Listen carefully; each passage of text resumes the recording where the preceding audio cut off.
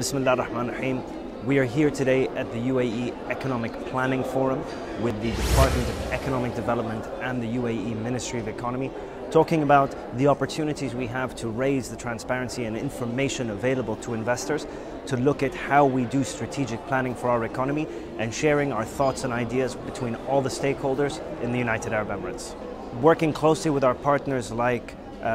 Invest in Sharjah, the Department of Economic Development, and listening to our stakeholders in the private sector like BIA,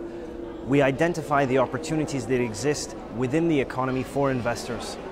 We are very fortunate here in Sharjah to have policies that support women empowerment and the private sector to grow, to leverage the fantastic infrastructure that we have between our 3 strategic ports and our strategic airport, and look forward to sharing more ideas with you in the coming weeks.